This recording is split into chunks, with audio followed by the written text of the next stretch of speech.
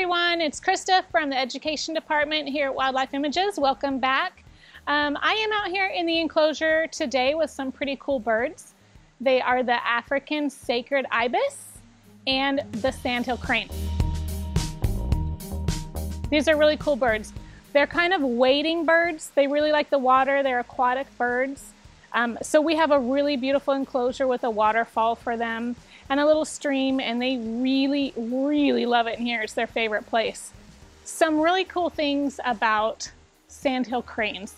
Not only are they beautiful to look at with their gray coloring and their really tall, skinny legs, which helps them walk through marshes and wetlands and look for food, but sandhill cranes, they migrate in the western United States in groups of up to 10,000 birds. It's been called one of the most amazing migrations of any animal in the entire world, so it's spectacular to witness. We have two sandhill cranes here with us. They are a male and a female, and their names are Niles and Daphne Crane, kind of an old throwback to the show Frasier that was on television. These cool birds are over 20 years old, very charismatic, a really fun creature to have here. Our sacred ibis, let me tell you a little bit about them. Sacred ibis were most known for being in the country of Egypt. And this bird has a rich history all the way back to the pharaohs. So they were so revered that pharaohs would have them mummified with them. And actually millions of mummified ibis have been found in the tombs in Egypt.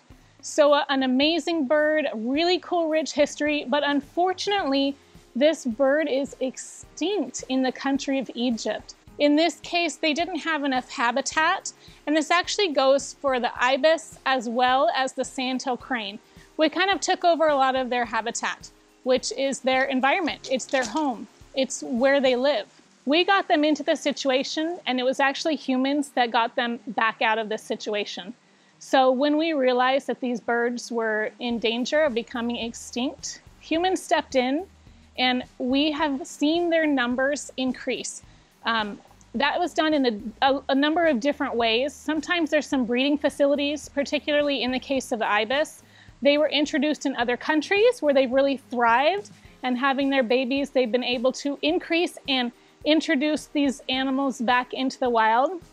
Got my friends coming to visit us right here. This one in front here is actually Niles. You can see a widow's peak that he has right up between his eyes, and he has gorgeous white cheeks. That tells us he is the male.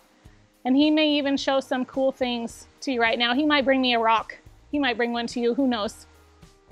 So, fortunately for both the ibis and the sandhill crane, because humans stepped in, their numbers have increased in the wild. And though the ibis has not been found to come back into the wild in Egypt, it has been found, and its numbers have increased so much that it is not endangered anymore. And same thing with the sandhill crane. If you want to look at the ibis right here, this awesome black and white bird here, you can tell why this bird is so perfect for living in marshlands. Do you see his beak? If he tips his head into the water, oftentimes you will see him tip that beak upside down and right into the water. He's going to be looking for berries and seeds and amphibians and insects and even little fish.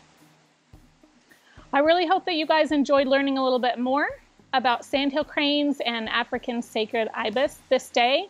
Kind of a sad story and then a good story at the end there. So make sure you give us a like, check us out on Facebook, and not only that, but make sure you visit our website. We've got a lot more virtual encounters coming up while everyone's on quarantine because we just miss you too much. So visit our website at wildlifeimages.org, and we will see you soon. Bye, guys.